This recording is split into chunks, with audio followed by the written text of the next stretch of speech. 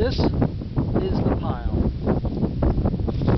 The pile is perhaps bigger than any other pile on the East Coast. Certainly one of the bigger piles ever in Loudoun County.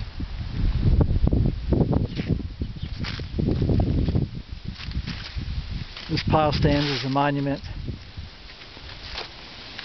to all the beer that can be drunk in a matter of days when operating a wood splitter.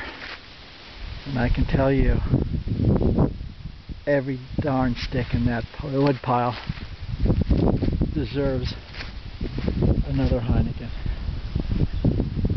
It's endless. It goes on and on and on. This is enough wood to probably power the town of Niagara Falls for 30 or 40 years to come.